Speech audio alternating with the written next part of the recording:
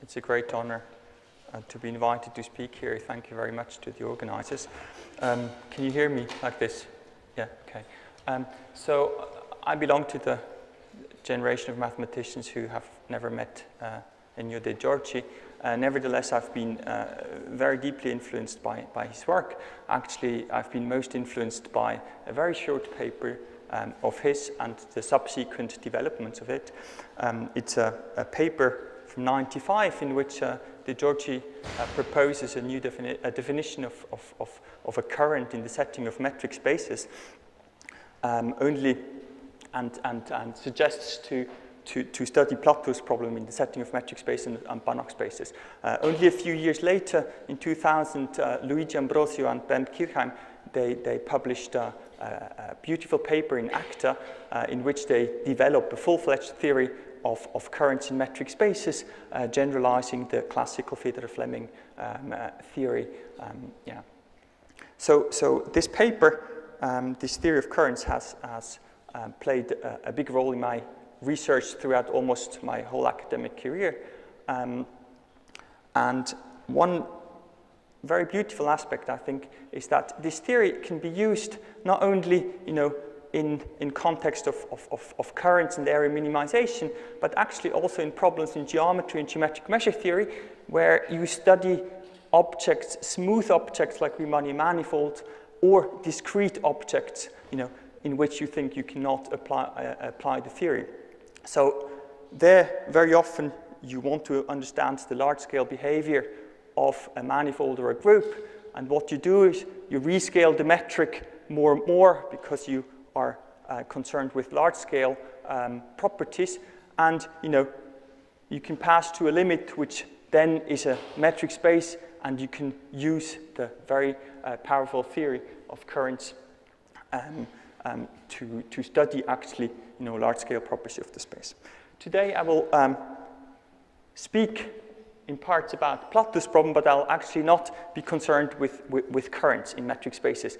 I will speak about the much more classical situation where you have disk-type surfaces that have a minimal area, and the reason for this is that the topological type of a disk will be very important in applications. So as you all know, the classical Plateau problem asks you to find the surface of least area with prescribed boundary and the existence of disk-type surfaces. So these are just maps from the unit disk into the space of least area with prescribed rectifiable Jordan boundary. In Euclidean and space and Riemannian manifold was first established by Douglas Rado in Euclidean space and then more in Riemannian manifolds.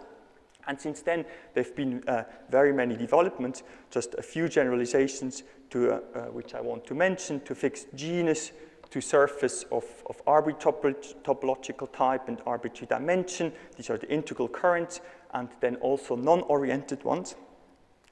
And the beautiful theory of currents in metric spaces developed by Ambrosio Kirchheim allows one to also tackle Plateau's problem for currents now, in any compact metric space and all dual Banach spaces, be it for compact boundaries and non-compact boundaries.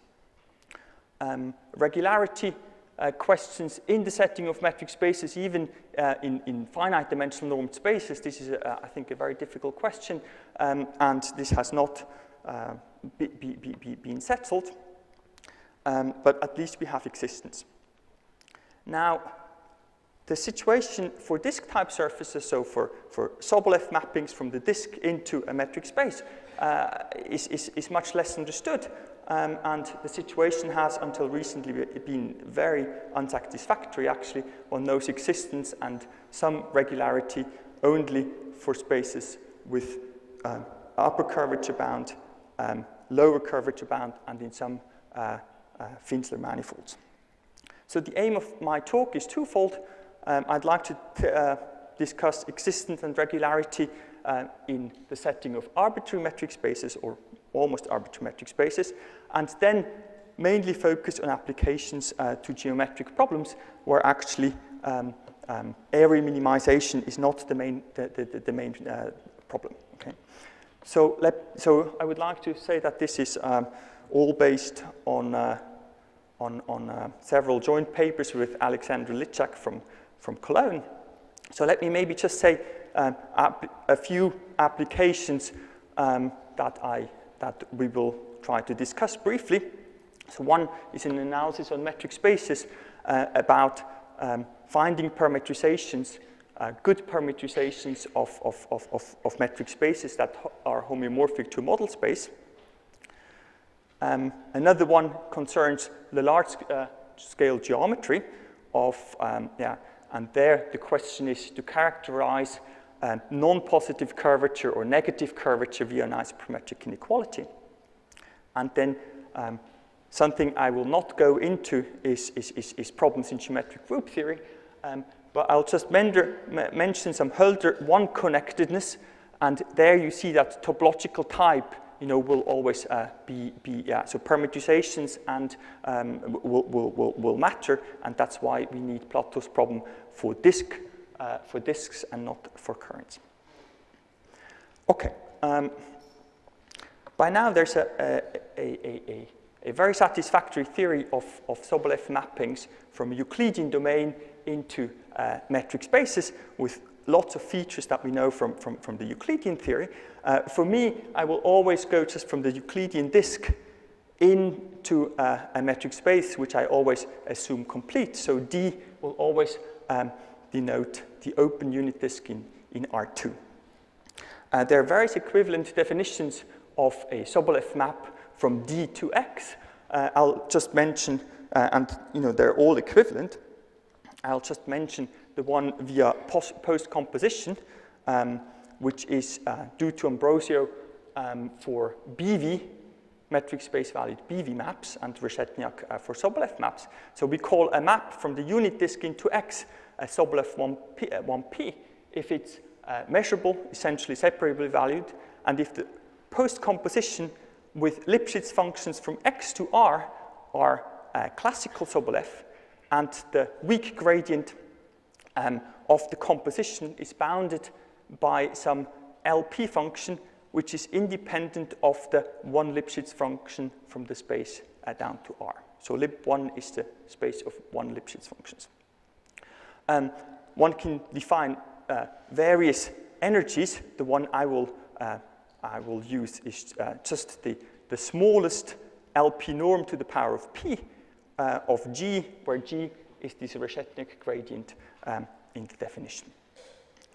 Since Sobolev maps have representatives that are absolutely continuous along almost every radial line, one can define the trace, which is a map from the unit circle, which is, happens to be an LP map. And of course, if the map is continuous and continuous up to the boundary, then it is just a restriction to the boundary. For a Jordan curve in our metric space X, I'll denote by lambda gamma the family of all Sobolev maps whose trace is weakly monotone parametrization of gamma. So so that means that the trace has a representative which is the uniform limit of homomorphisms from S1 to gamma. Okay? And then an easy generalization of the classical arguments lets us prove the existence of energy minimizers in lambda gamma when the metric space is proper. That means all closed bounded subsets are compact, and of course under the assumption that this family lambda gamma is non-empty. So properness can be relaxed sometimes. For example, one can relax it or is not needed when X is a dual Banach space, so it works also for some infinite dimensional situation. And as said, the proof is basically the same as Euclidean space. It uses metric space versions of the Courant-Lebesgue lemma, Rayleigh compactness, and it also uses conformal invariance and lower semi-continuity under L2 convergence with bounded energy of this Reshetnik energy. Now, for Riemannian manifolds, of course, one knows much more about energy minimizers. They're weakly conformal. Of course, one cannot expect that in the setting of metric spaces, well, not even when our underlying space is, for example, a two-dimensional normed plane, because weakly conformal would mean that the weak derivative maps balls to ball, like a Euclidean ball to a metric ball in the normed space, right? And so unless it's a Euclidean target space, we will not get this conformality property. Nevertheless, one has a so-called weak quasi-conformality. In order to introduce this, let me recall the approximate metric differentiability of Sobolev maps, which was established by Kirchheim for Lipschitz maps, and since Sobolev maps, on bigger and bigger sets than Lipschitz, his result also gives this. So approximate metric differentiable means that there exists at almost every point a unique semi-norm such that the given approximate limit up there exists. And maybe just notice that the difference quotient is basically the same as the one for the Fresher derivative, except that we replace the difference u of z plus v minus u of z by the distance. So that's why it's called a metric derivative. So if x is just a normed space, then the approximate metric derivative is just the weak derivative composed by the norm. Okay? So now we can define a concept of quasi-conformality. We call a Sobolev map a Q quasi-conformal if at almost every point the maximal norm of the metric derivative of a unit vector is bounded by Q times the minimal one. Or in other words, if you consider the unit ball with respect to this norm, metric derivative norm, this unit ball contains a round Euclidean ball, and it is contained in Q times the same round ball. Okay? So for example, if you consider the identity map from the unit disk into R2 with the L infinity norm, then this map is square root of 2 quasi-conformal, as you can compute trivially. So maybe I should just say one word. This concept of quasi-conformality is, of course, much weaker than the concept of quasi-conformal mappings that is considered in analysis on metric spaces, in as much that our mappings need not be injective at all. They need not be homeomorphisms onto the space. But we will relate these two concepts a little bit later when we talk about parametrization problems. Now, the first non-trivial result is the following. In a complete metric space, energy minimizers with respect to inner variations, they are square root of 2 quasi-conformal. Okay? So this in view of the example that we've just had, quasi-conformality, this square root of 2 is optimal. But we get one quasi-conformality for a large class of spaces. Roughly speaking, these are just the spaces in which, when you look at tangent cones, so blow-ups of the metric, you don't see any non-Euclidean norms, normed planes in there. Okay. So we called these spaces having property ET, so Euclidean tangents in a very weak sense. Now, unlike the previous theorem, which was just the generalization of the techniques of the Euclidean techniques, the theorem here, the classical proof does not work. So the classical proof, remember, you use family of deformations of the unit disk, and then since it's energy minimal, you can take the derivative of the energy, this is 0, and then you calculate and you use specific choices of deformations. And this does not work anymore as soon as non-Euclidean norms appear, because we do not know how to take the derivatives of the norms in some sense. Okay? I will not go into the proof. I just want to mention that the idea to prove this theorem is to localize the problem. So we write the energy, this Freshetner energy, as the integral of a pointwise energy. And what we want to show is that, in the first step, is that energy minimal implies pointwise energy minimal almost everywhere. And in order to prove that, we suppose it's not true on a set of positive measure.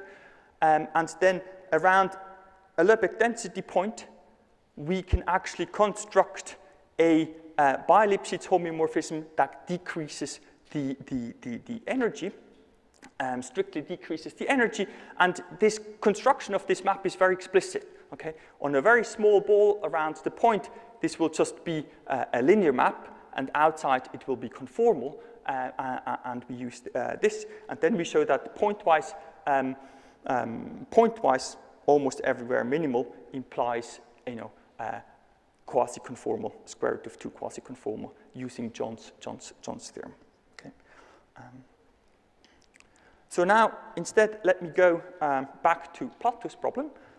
So we introduce a parameterized Hausdorff area simply by taking the area formula in some sense as a definition. So we take the area as the integral of a suitable Jacobian, where the Jacobian of a degenerate semi-norm is to 0, and the Jacobian of a norm is the Hausdorff measure with respect to this norm, so in R2 with this norm of the Euclidean unit square. Now, the area formula for Lipschitz maps and then also for Sobolev maps with Lusin's property n then implies that the area is just the integral of the multiplicity function, which, when our map is injective, it's just the image, the Hausdorff measure of the image. So this is this area is, in some sense, makes sense. One can, of course, replace the Hausdorff measure by other kinds of measures. So here, the Hausdorff measure, right, is on a R2 with a norm, and of course, on normed two-dimensional planes or normed spaces, you have lots of different and useful definitions of area from convex geometry. One is the Gromov mass star, then Holmes-Thompson, Ivanov, etc. This doesn't really play a role for my talk. I just want to mention that, for example, in the definition of currents in metric spaces, the mass, or the mass of a current, is actually not the Hausdorff measure, but it's related to the Gromov mass star measure. Okay? So in principle, we could also work with that and then get something where the measure or the mass is that of the associated integral current. Now, having area at hand, we can formulate and solve Plato's problem, which simply says that if in a proper metric space, a Jordan curve is such that we have some competitor, so this lambda gamma is non-empty, then there exists an area minimizer in this class, and we can parameterize it in a square root of 2 quasi-conformal way. And again, square root of 2 quasi-conformal is optimal and can be improved, upgraded to 1 quasi-conformal in a lot of cases. As in the first theorem on energy minimizer, this also works for some infinite dimensional spaces, such as dual Banach spaces and all cat-0 spaces. And unlike in the Euclidean setting, where energy minimizers are automatically area minimizers, this is not true in the setting of metric spaces anymore. And this is not really surprising, because, as mentioned, we have various natural definitions of area. We also have various natural definitions of energies, right? And actually, the area minimizers, they can be different, okay? So two minimizers with respect to 2 different areas, they're in general not the same. However, what we can do is we can say that for every definition of energy, there corresponds a definition of area, so that, as in the Euclidean setting, an energy minimizer with respect to that energy is actually an area minimizer with respect to that induced area. And if the energy is quasi-convex, then the area is also quasi-convex. Unfortunately, for example, for the Hausdorff parameterized Hausdorff area, we do not know whether it comes from an energy. Okay, so we do not know the converse. So if you look at the area induced by this Reshetniak energy that I introduced, then this gives you a so-called Ivanov area, or the inscribed Riemannian area. Now, the proof of this theorem is nevertheless not very hard with the square root of 2 quasi-conformality of energy minimizers. So let me just sketch it quickly. So we know by a beautiful paper of Burago and Ivanov that the Hausdorff 2 measure is quasi-convex. And we use this to prove lower semi-continuity of the area, basically mimicking or using the classical results that relate quasi-convexity and lower semi-continuity. And then for an area minimizing sequence, we can pass to a new area minimizing sequence, that has uniformly bounded energy, simply by taking an element of lambda gamma, and then we minimize the energy in the class of all maps in lambda gamma whose area is at most this area, and then using Relic and so on. So once we have an area-minimizing sequence with uniformly bounded energy, we can just use Relic's theorem and the Courant-Lebesgue lemma and lower semi-continuity again to actually find an area minimizer, and then we can parameterize it in a quasi-conformal way, again by minimizing energy among all area minimizers, and then that, yeah. So the main ingredient, non-trivial ingredient, is this quasi-conformality of energy minimizers. So now, what about regularity of minimizers? Of course, even in the smooth setting of Riemannian manifolds in general, one does not have continuity of energy minimizers, right? If you have like a cusp, so already Mori realized that, and that's why he introduced this definition of homogeneously regular Riemannian manifold. So in the setting of metric spaces, we introduce the concept of a local quadratic isoprometric inequality and proof regularity in there. So local quadratic isoprometric inequality is when, for all sufficiently short curves, there exists a Sobolev filling whose area is bounded in terms of the length. So it's bounded more or less by the length squared of the curve. So a lot of interesting spaces, natural spaces, have a local quadratic isoprometric inequality. This is when you have an upper curvature bound, a lower curvature bound, and then, of course, all Banach spaces. Also some Carnot-Caratidori spaces. Then some spaces appearing in analysis on metric spaces. I will talk about them a little bit later. And then many interesting spaces that appear in geometric group theory, and which is interesting to me because they're usually not well understood, these spaces, and you can use these methods to actually say something about the large-scale geometry of these groups. Now, the classical, basically, the classical proof of Mori by estimating the Mori's growth lemma can be applied here in our situation to get for area minimizers that are quasi-conformal, to get that they're locally W1P with P supercritical, which are locally alpha holder in the interior of the disk and continues up the boundary, where alpha is this very specific, given by the specific formula here, where Q is again, where C is again the isoprometric constant. So this is actually optimal, at least when Q is equal to 1. So that means in spaces that have this property of Euclidean tangents. And a similar result is also true for energy minimizers. So, well, maybe just one remark. When the isoprometric constant is 1 over 4 pi, then, the space X, which has such an inequality, has this property Et, so Q is equal to 1. So if C is equal to 1 over 4 pi, our alpha is actually exactly 1. Okay? So that means they're locally Lipschitz in this case. Okay? And we'll see that a little bit later when we look at spaces that have exactly this isochromatic inequality, like in Euclidean space with a constant 1 over 4 pi. Okay. Now, in the second part, I would like to discuss some applications that we found so far. The first one is a well-known problem in linear analysis on metric spaces.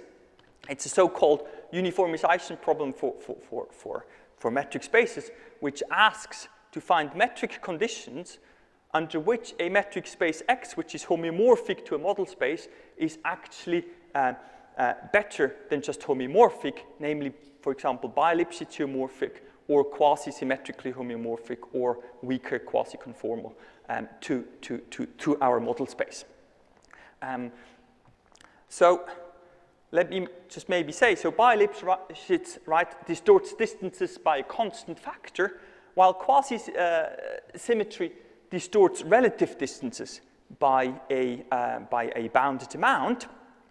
So in particular, so a quasi-symmetric homeomorphism maps balls to ball-like subsets in the sense that the image will contain a ball and a ball of a bigger radius, where the ratio of the two radii is bounded. Here it's just by eta of 1, right? That would be the case if t equals to 1. And then the same is true for ellipses. Okay, so ellipsoids, they're mapped to ellipsoid-shaped things where the ratio, where it's contained and contains is bounded by this eta. Okay. So this is, every bi-Lipschitz homeomorphism is of course quasi-symmetric, but of course not the other way around. So some necessary, obvious necessary conditions for being bi-Lipschitz homomorphic is that the space is alphas 2 regular. So I'll always stay, of course, in the setting of homeomorphic to R2, right, or to a subset of R2. Because that's what we can do with the disk-type Plateau problem. So that means that the Hausdorff measure of balls is roughly the radius squared up to the diameter.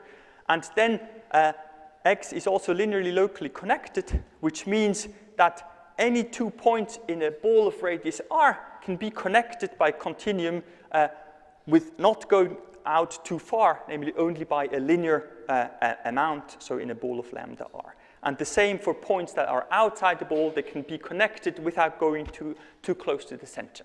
Okay.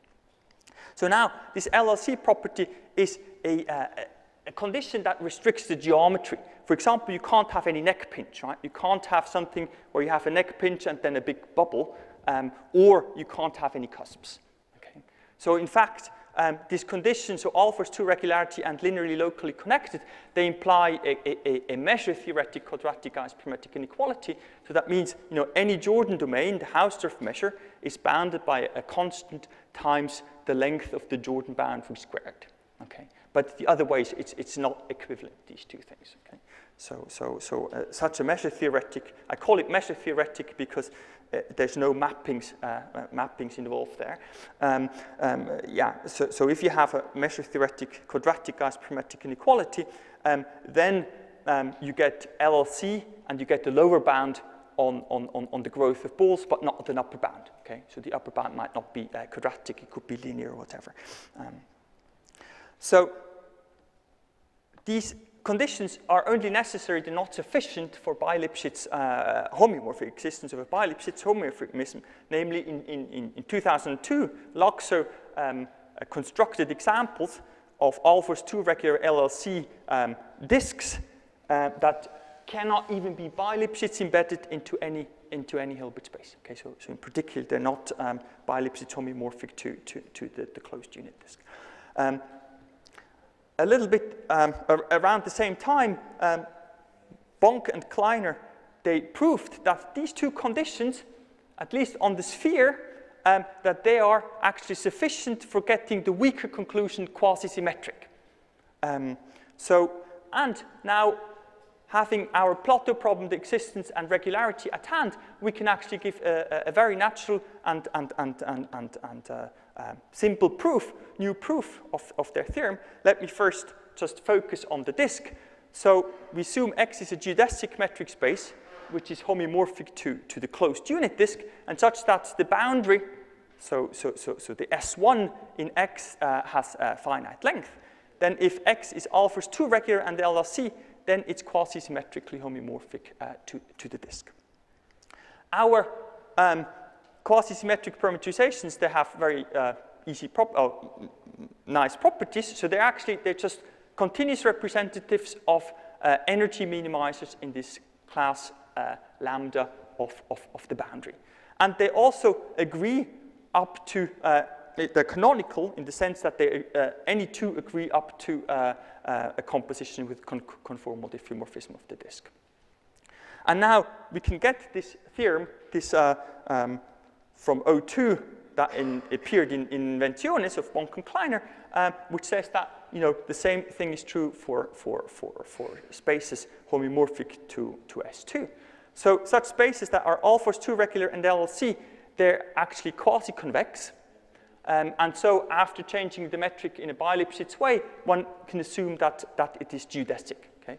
So now how do we get the corollary from our theorem? Well, we take a bi-Lipschitz curve, we construct a bi-Lipschitz curve in our S2, and then we have two domains, two Jordan domains. Okay? Each one now, well, a slight generalization of our theorem applies then to each Jordan domain. We get two quasi-symmetric parameterizations, and now they just don't agree on the boundary. There we need a quasi-symmetric extension theorem from the circle to the unit disk to do that. So, but in principle, it's just gluing together two energy minimizers, and that does the job. Okay. So now, I would like to outline just very briefly the proof. So one of the main difficulties is that it's very difficult in such spaces to construct Sobolev maps, non-trivial Sobolev map into these spaces. It's always easy to have maps from the space to R2, of course, but the other way it's not so easy. So Bonk-Kleiner, they overcome that by discretizing and then actually basically constructing somehow discrete maps which are in some sense discretely quasi-symmetric and then passing to a limit. A new approach by Raiola also, which I think this year has appeared in Inventiones, where he gives a new proof and an extension of their result. He uses some kind of energy minimization, but for maps from the space down to R2. Okay. So whereas what we do, we really just try to solve Plato's problem. For this, we need the existence. We want existence and regularity. So what we do, first we have to show that this lambda of delta of x, of the boundary of x, is non-empty, right? And in order to get regularity, we need actually a quadratic isochromatic inequality. And that's exactly what we do. We show that such spaces have a quadratic isochromatic inequality. How do we do that? So first, we thicken up our space a little bit by, into a space which is at 1 over n Hausdorff distance from x, which is locally Lipschitz-1 connected. So at least curves of length at most 1 over n, they can be filled nicely with Lipschitz maps. Okay?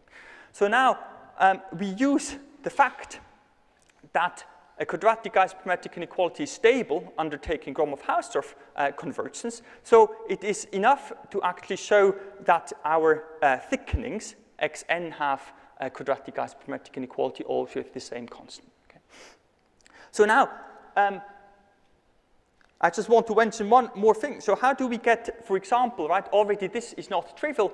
If you take a Jordan curve, of course, we have to fill every Lipschitz curve in xn, right? So let's just try to fill one Lipschitz curve in X, not in Xn, in X, okay?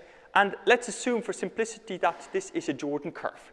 Then, as I already explained, Alfor's two-regularity and LLC imply that we have a measure-theoretic quadratic isoprometric inequality, but this just means that the Hausdorff measure of the Jordan domain is bounded nicely. But we need actually to create a map, right? A Sobolev map, whose trace is that Lipschitz curve, okay? So how do we do that?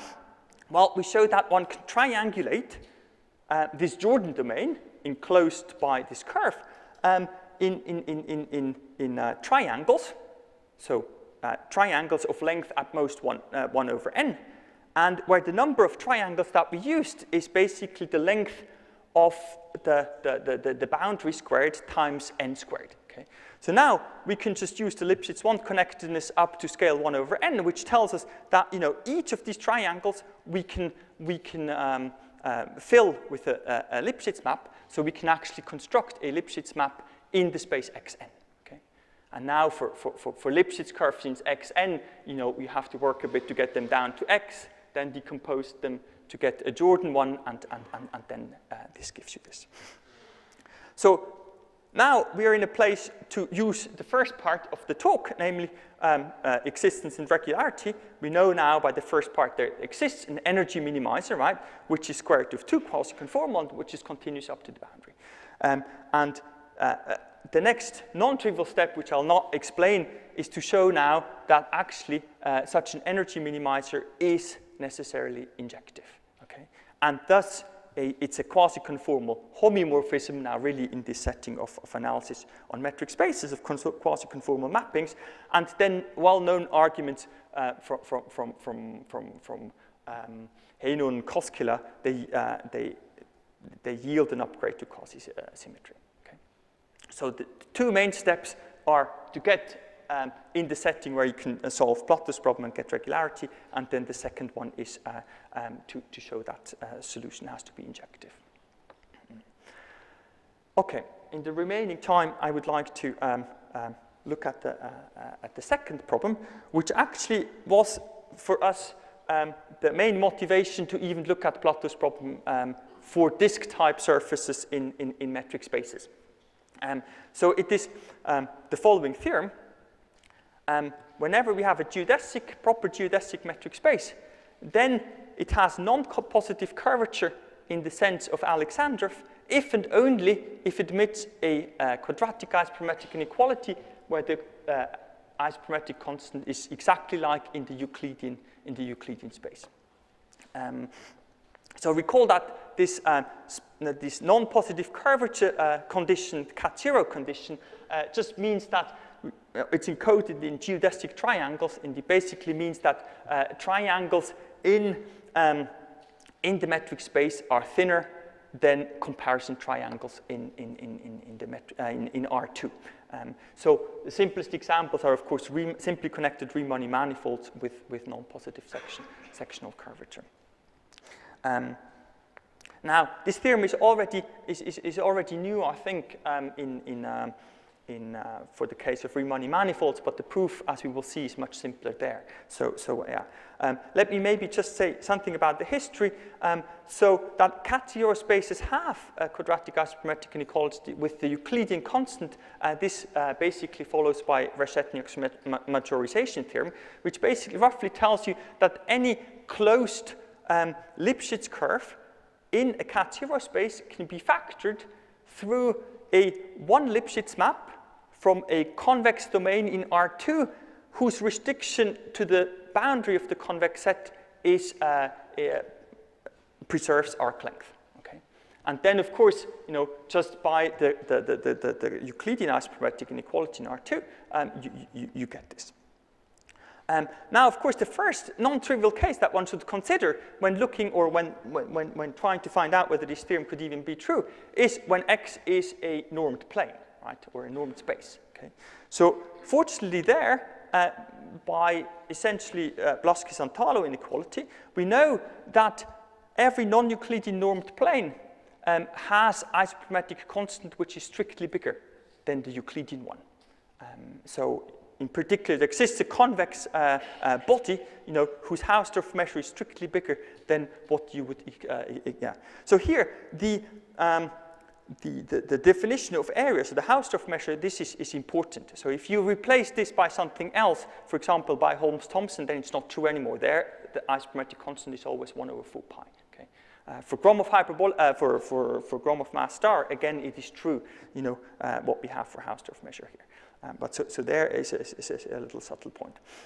Now, in a simple, in one instant, namely when the isochromatic constant is strictly smaller than 1/4 pi, then actually the space is a metric tree. So it's cat minus infinity. So in particular, it's cat 0. So a metric tree is just a geodesic metric space, all of whose triangles are tripods, are isometric to tripods. So now, and the hard direction 2 implies 1 was proved for one simple instant, namely when x is already a two-dimensional surface of bounded integral curvature in the sense of, so an Alexandrov surface, and this goes back to Reshetniak. And the main idea of the proof is to try to reduce, you know, to this case of Reshetniak, okay? So again, by using Plateau problem. So again, here, right, there's no area minimization in the problem, right? But we will use Plateau's problem. So let me try to outline the proof that 2 implies 1. Right, what do we have to do?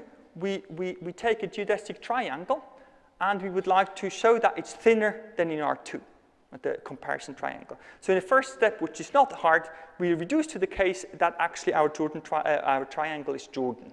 Okay, so homomorphic to S1. Then we can use the first part to get existence of an area minimizer, which, because we have exactly this isochromatic constant 1/4 pi, you know, is 1 quasi-conformal and not square root of 2 quasi-conformal. Okay, because in some sense, when you blow up, right, if you take tangent cones, then no non-Euclidean normed spaces can appear because otherwise you could not have this 1/4 pi isochromatic inequality. Okay, so we get, by the regularity, we get local Lipschitz in the interior and continuity up to the boundary. So now what we do is we consider the conformal factor of U. So it's 1 quasi-conformal, so we look at the conformal factor. And by the isochromatic inequality, this satisfies this integral inequality. And by an old theorem of Beckenbach and Rado, F has to have a unique representative F bar, which is log subharmonic, which means that the composition of F bar with the logarithm is subharmonic.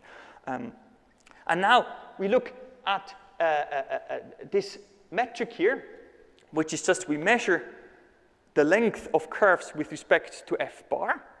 And you know, we take the usual process of defining at least a pseudo metric, and then by a theorem of Reshetniak, this metric space, the disk with this metric, is homomorphic to the Euclidean disk, and it has locally, it has non-positive curvature in local sense. So now you think, okay, well, that looks like we're almost done, right? So yeah. So because we can just take now local cat 0, right? If you can upgrade to cat 0, then we're basically done. This is true when you're in a Riemannian manifold where everything is smooth. But the following example somehow illustrates, you know, that in a metric setting, this is you're not at all done yet. Okay. So let's consider the following metric space, which is just the unit disk. You fix a segment in this unit disk, and what you do is you now rescale the distance on this to make it shorter. Okay? And now you just take the length metric. So since you started with the Euclidean disk, so away from this segment, you know, locally the space is Euclidean, right? And just, you know, on this segment, you have shortened everything. Okay? So now the conformal, so if you just take the identity map this is one quasi-conformal. Of course, it minimizes area. So, you know, we can look at the conformal factor. But what is the conformal factor? Well, at every point outside this red line, it is just 1. Okay? So the space that we get, this space Y, this is just Euclidean space. It's just a Euclidean disk. So it doesn't reflect the geometry of, you know, of this triangle, basically, that we want to show that it's thinner than in R2. Okay. So how to circumvent this problem? Well, we actually consider a different distance, a different pullback, not the Riemannian tensor pullback metric on the disk, but the metric that you get by taking the infimum of images of curves. Okay. So then one can show that that U actually factors through the projection from the disk into our metric space and a one Lipschitz map. And of this metric space, we can actually say quite a lot of things that we need. So this space is actually, again, homomorphic to the closed unit disk. And of course, this is a length metric, so since it's compact, it becomes geodesics. And this U bar preserves lengths of all curves. Moreover, this space has the same isoprometric inequality as the Euclidean plane again. Okay. So in some sense, this might look a little bit trivial that it has, you know, again, this same isoprometric inequality, because you think, well, okay, if it doesn't have, you know, in some sense, you should be able to construct a competitor or a contradiction to the area minimization. Okay? But actually, you know, when you look at all Jordan curves, right, and if you restrict U, for example, to a Jordan domain where the boundary is very irregular, you know, it's not so clear how to get a contradiction with area. But we can, nevertheless, we can do that. So now, what do we have to do now? So now we have a natural map from the space Y to Z. So Y, we know that the identity map from D to Y is a homeomorphism. So we go from Y to D, from D with the projection to Z. So, and this is one Lipschitz, and it preserves area. So that it preserves areas is pretty clear. That it's one Lipschitz is, well, look maybe just at one curve. You want to show that the two curves, the one in Y and the one in Z, that they have the same length. Okay? So now you know that at almost every line parallel, for almost every line parallel, they have the same length. Okay? Because, you know, you can always compute at almost every line, you can compute the length by just integrating the derivative, right, or the length of the norm of the derivative. Okay, so and then you use the upper semi-continuity of f bar to get that, you know, at this specific line, you know, you actually, the length in Y has to be at least as much as the length in Z. Okay, now one can show then that actually this map preserves lengths, must preserve lengths of all the curves in the interior. So why? And this uses the isoprometric inequality. Okay. So for example, in our example where you had this shortened length, right? How do we detect this? Okay. So well, you know, you have in the Euclidean unit disk you have the same thing, and the identity map, right, would shorten this little thing, this segment, right? Okay. So now, well, basically one can use the isoprometric inequality to rule this out, because it would give you a contradiction to the isoprometric inequality. Here you have almost a disk, so we take a disk that, you know, only almost tangentially intersects this line, right? And this will be basically sent to something that has the same area, but smaller perimeter, because almost everything has at most this length, and this is strictly decreased, so that would give yeah. And so that means these two are locally isometric, and thus Z without the boundary is locally cat zero.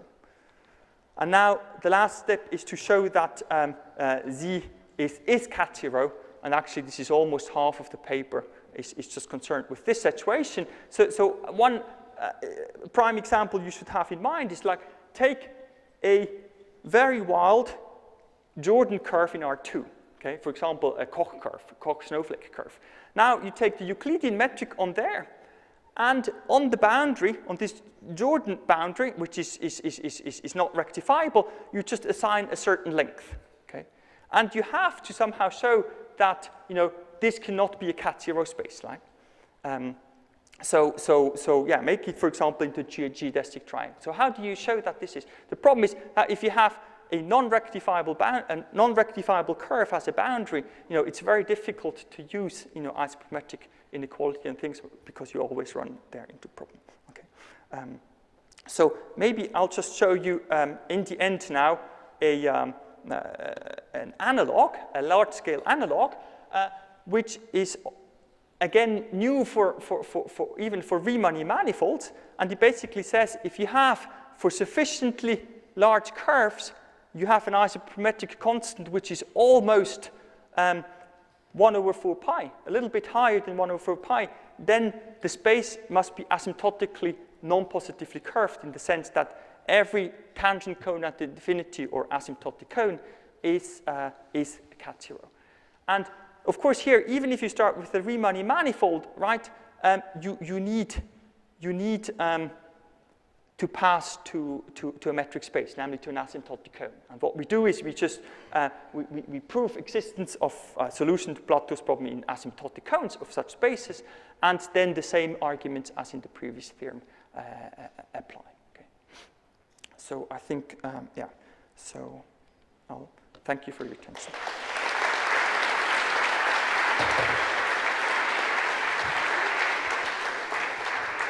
Thank you very much. Is there any comment or question? Just your last remark. You cannot weaken the approximation in a way that you capture this non-rectifiable boundary? I don't know how. So what you see what? Yeah, you have to go behind matrix. Okay, so what one? So right, we have this local isometry from Y to Z. So Y is a local cat zero space. So we can look at the completion, which is then a cat zero space. Okay, and of course then we get a one Lipschitz map from the completions from cat zero space to Z. And what we have to show is that it preserves the length, and this completion is just a two-dimensional manifold with boundary. Okay, so we have to show that this, and I don't know how to do that. You have to give up, simply that. But still, you will get the limit if you weaken the way in which you do the approximation. You have to use quasi-metrics instead of metrics. Perhaps we can discuss this later. Yes, maybe. Yes. Any other comment or question? Okay, if not, we thank the speaker again.